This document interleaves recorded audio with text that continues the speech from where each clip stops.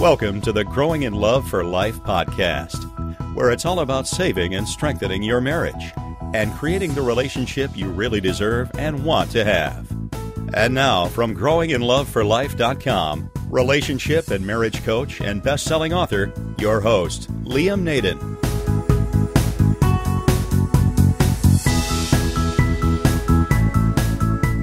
This is episode 49 of the Growing in Love for Life podcast. Hello everyone, Liam Naden here, and today the title of this episode is called How to Change Your Marriage Situation and Your Life.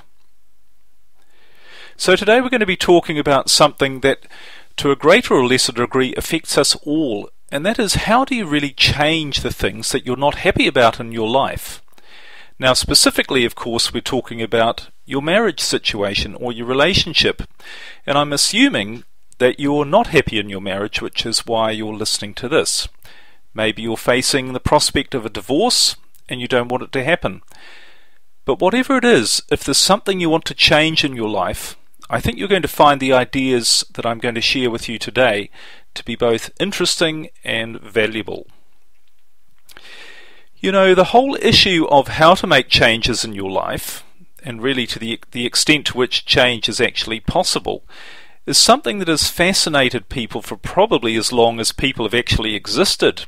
I mean, the question really is, if you're not happy with your life, is it possible to change it? And if it is, how do you change and what do you change to get the results you really want? So these are all the questions we're going to look at today, and I'm going to give you some answers as well. And I think by the end of it, you're going to have quite a clear idea of how you can create the marriage and the life that you really want to have. And not only that, but a lot more quickly and easily than you thought you could as well. Alright, well let's get straight into it. But before we look at how to change your marriage situation and your life, there are two important questions we really need to answer first. And the first question is, what is really the cause of everything we have and experience in our life? Another way of putting this is to say, how have you ended up in the situation you are in right now? And by the way, although we're specifically talking about your marriage situation, it can be applied equally to any other area of your life as well, including your health, your finances, your career, other relationships, and really even your overall happiness. So why is your marriage the way it is? Why are you facing divorce if you are? Why are you experiencing the particular problems you're experiencing? And why are other people, particularly your spouse and your children, why are they acting the way they are? Well, I can tell you the answer to all of these questions, and it's simply this. Everything in your life right now, including your marriage situation, is 100% the result of choices you have made up until this point. Now this is so important, I'm going to repeat it. Everything in your life right now, including your marriage situation, is 100% the result of choices you have made up until this point. Now, you might not be believing me when I say this, but in this podcast as we go along, I'll be showing you that this is absolutely true. Everything you have or don't have is due to your choices, and specifically your choices of your thoughts, your choices of your beliefs, and your choices of your actions. And we're going to get into that about what all that means shortly. But that's a heavy load, isn't it?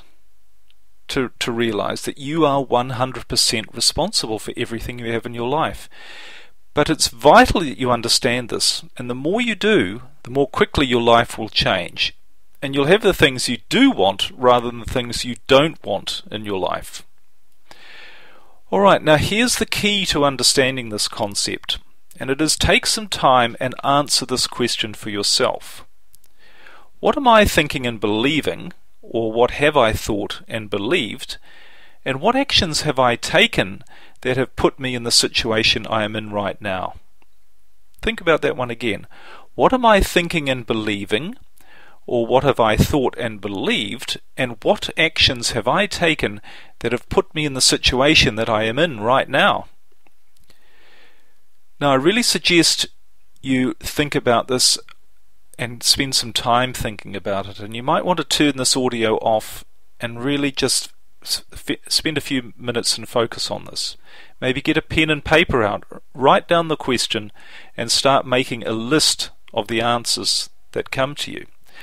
So the question again, what am I thinking and believing, or have thought and believed, and what actions have I taken that have put me in the situation I am in right now?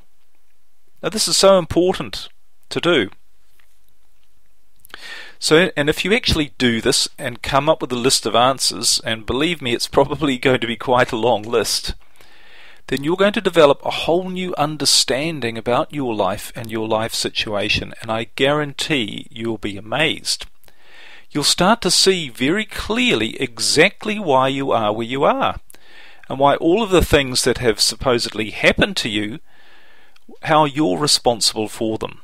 So please don't skip over this. This is a vital step. Take the time right now to answer this question. Come up with your own list of answers to the question, what am I thinking and believing, or have thought and believed, and what actions have I taken that have put me in this situation that I am right now?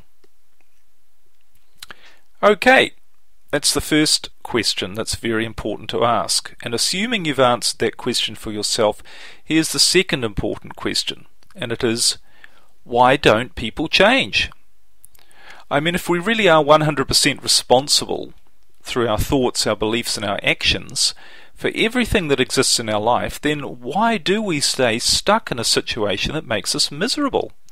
Now, this used to puzzle me a lot, and I think there are actually four main reasons why people don't change, and see how many of these, if any or if all, apply to you.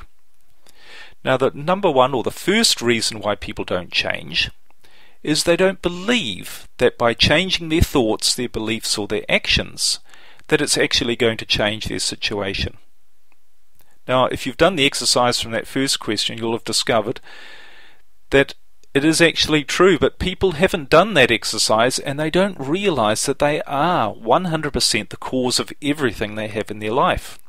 So they think it's the circumstances, the people, the events, all the things outside of them that are controlling what they get in their life. So, and they think that even if they did make some changes, they don't think it will be enough, or the whole picture on getting change in their life. So that's the first reason why people don't change. The second reason is they don't know what to change. People think, well, I don't know what to do. Maybe I can change my life, but I don't know what to change, how to get a different situation. So in that case, I won't do anything. And that's what happens to people. But of course, what to do is simply about finding out what to do. It's about looking for the right answer and carrying on looking until you find the right answer. You know, it's not at all complicated, but many people seem to think because they don't know the answer to something, that alone is the reason for not looking for the answer, so they don't do anything. And I think that's tragic, but it applies to many people, maybe even to yourself. Alright, the third reason why people don't change is they simply don't have the commitment to change. Now, whatever you want to call it, whether it's a lack of willpower, a lack of energy, a lack of determination, people are simply not committed to doing whatever it takes, for however long it takes, and make the changes necessary to get what they want. You know, many times people actually do believe they can change the situation, and they know what to do to change, but they still don't do it, and that comes down to a lack, for whatever reason, a lack of commitment. Alright, that's the third reason why people don't change. And reason number 4, well, they don't know in advance whether their changes will work or not. In other words, people are afraid of making mistakes. And oftentimes we are afraid of making mistakes because we believe that by doing something we might actually make things worse. The truth is, of course, that by doing anything, it's not going to make things worse. At the very least, you're going to learn, you're going to get clear about what is and isn't effective, and it will have, on one level, a positive result. And in fact, we could talk a lot about mistakes, and I will in a future podcast, but this is the reason why people don't make change. They're not sure if it's going to work. They're afraid of the uncertainty. So these people don't change until they almost have a guarantee that their actions are going to give them what they want. And of course, that's not the way life works, is it? There are no guarantees. The only thing that's guaranteed is if you don't do anything, things aren't going to change. Okay, so they're the 4 reasons why I believe people don't change. And now that you realize the importance of you changing, and the reasons that might be stopping you, and nearly everyone else for that matter, from changing your life situation, including what's going on in your marriage, now you're in a very good position to know exactly how to change. And change in ways that are going to have huge benefits, not only for you, but for all the other people in your life as well. So here is the way you make change in your life, massive change. And I've broken it down into a 6-step process. And this 6-step process is what allows you to change pretty well everything in your life situation, including your marriage, and get you the outcomes that you really want, which of course in marriage is a happy marriage, stopping a divorce, whatever it might be. You can use this 6-step process to create the change that's going to get you the results that you want. Alright, well, step number 1, and we've actually already covered this in some detail, is to take 100% responsibility for everything that is happening or has happened to you in your life. And of course, that's about realizing it's all the result of your thoughts, your beliefs, and your actions. No one else, nothing else, it's you. It's what's going on in you. That's very, very important. As step number 1 is to take responsibility and realize that that is true. Alright, step number 2 is to become very aware of what your thoughts, beliefs, and actions currently actually are. Now, what does this mean? Well, it means you actually have to start living as a thinking and self-observant person. And sadly, very, very few people are. There are very few people who actually do a lot of thinking. So a good place to start is to build this as a habit and ask yourself on a frequent basis, what am I thinking right now? What am I doing right now? And what must I believe to be thinking and acting the way I am right now? In other words, what's going on in my head? You start to become a very observant person about what's going on inside you. Now let's look at this from a practical point of view with an example of how this actually works and what I mean by becoming aware of your thoughts, beliefs, and actions. So we're going to use the example of a practical situation that harms many marriages, and it could be even affecting you as well.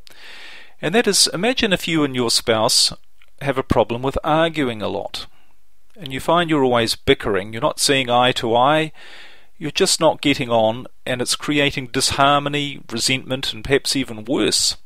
And this is a major contributing factor to divorce and people wanting to have a divorce. And a lot of the time in this situation, you might not even know why you get into arguments or fights. You might not even know why you're having an argument, and that makes things even more tiring and frustrating.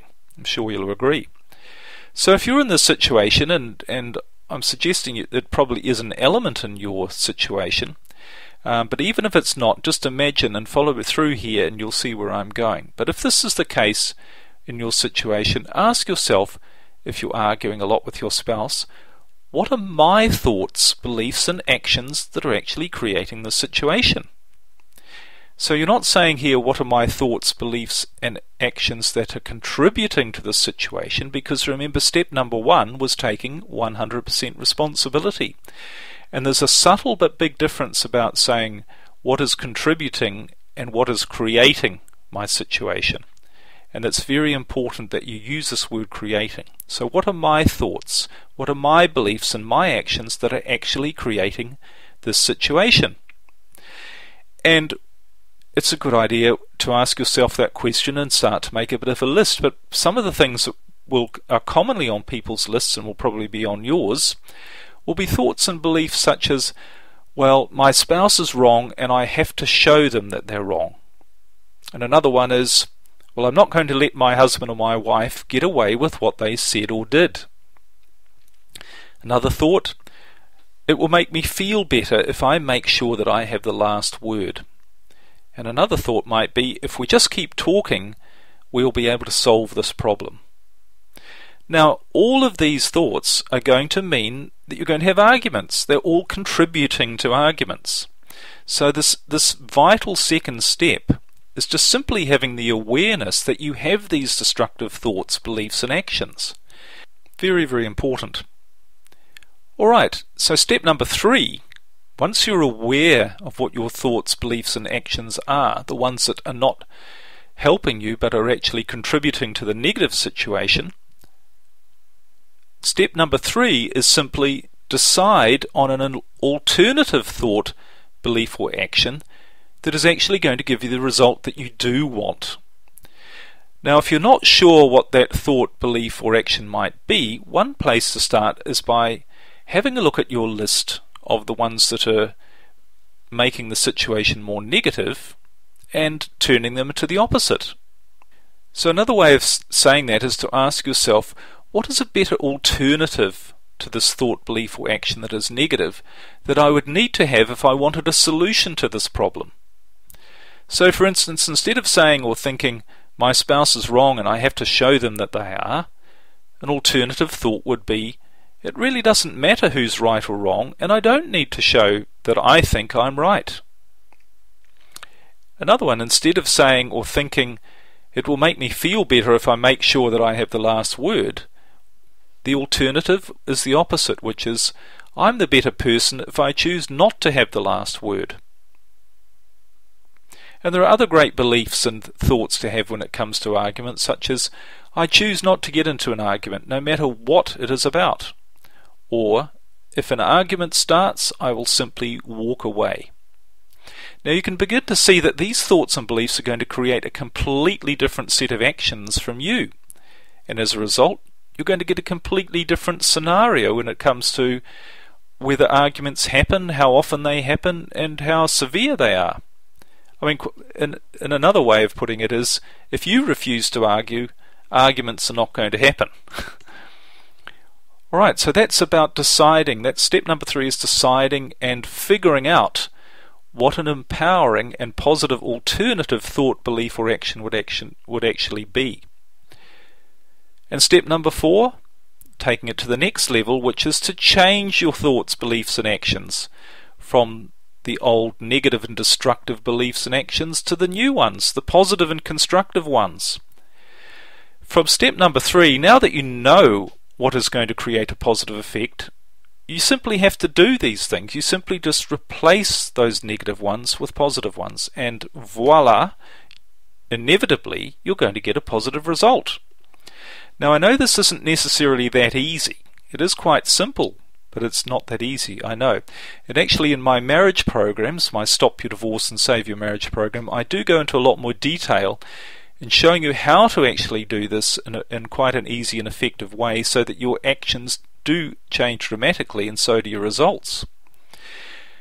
But this is one of the main reasons why you can turn your marriage situation around and save your marriage in a short period of time by using this particular technique. So start small, try and make changes perhaps in just 1 or 2 areas and see if you don't get some very positive results. That's what it's about. It's about changing your habitual thoughts, beliefs and actions to those that are going to give you the result that you want, rather than continue to lead you away into where you don't want to be. Well, step number 5 is to monitor your results and adjust them if and where they're necessary. So once you start acting on these new thoughts and these new beliefs, Ask yourself, is my new thought, belief or action actually working? Am I getting the result I want? And you'll be able to see that clearly. So for instance, does this particular thought that I'm thinking right now, or that I think is the right thought to have, does that lead me to do something different? And is that helping to reduce or eliminate our arguments? Now you're going to know the answer to that, and of course you might not get the new thought, what you think is the right thought, belief or action.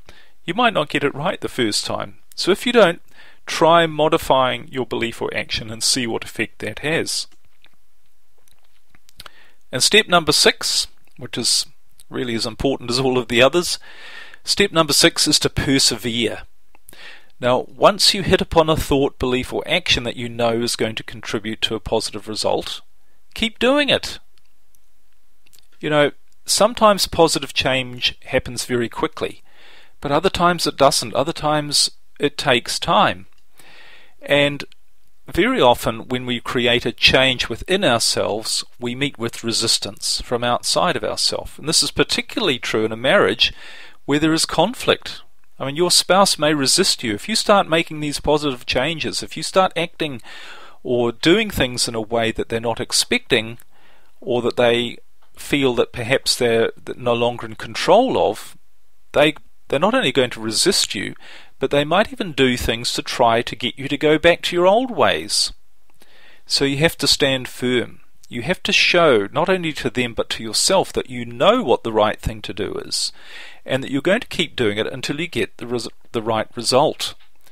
And when it comes to saving your marriage, or eliminating problems from your marriage, such as arguing, once you start doing and thinking the right things, it really is simply only a matter of time until you get a positive result. It really is inevitable if you really and consistently do the right things and stop doing the wrong things. And that's what following the previous 5 steps is all about. And that's pretty well guaranteed. So step number 6, make sure you persevere. Okay, so these are the 6 steps to changing your marriage and your life quickly and effectively. And I really encourage you to apply them to your own situation. And obviously if you want more help on these and other aspects of saving and strengthening your marriage, I go into these in a lot more depth in my 2 marriage saving programs. My Stop Your Divorce program, which is 7 days, and the Save Your Marriage Relationship Transformation program, which is 30 days. And you'll find all the details about those on my website. So this whole issue of change is so important, and before we finish today, I just want to add 6 further points. These are things to keep in mind and things to really think about as you consider the importance of all of this. Not only to your marriage, but to your life, your happiness, and to the happiness of everyone else around you as well.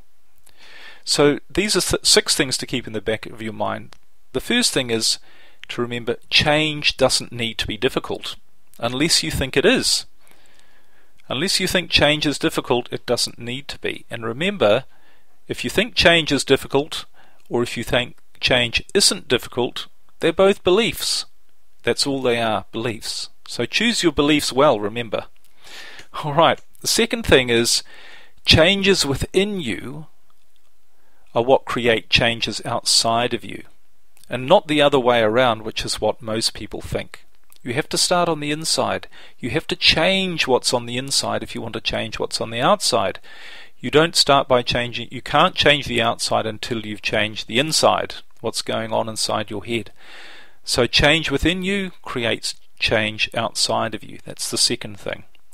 The third thing is there is always a solution available to you for every problem you have. You just need to find it. It's simply a question of finding it. Point number 4, if you haven't got the results you want, it's because you don't have the right information.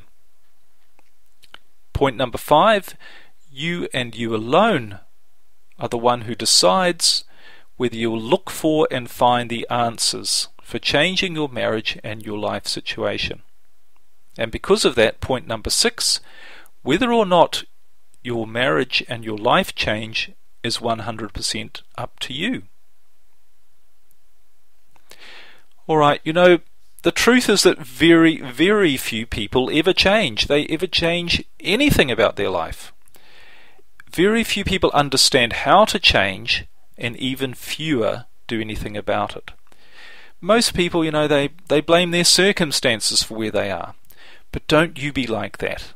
Be one of the very few who knows, and you do know now, but be one of the very few who knows and applies how to create change in your life, and create for yourself the marriage and life you really want and deserve to have.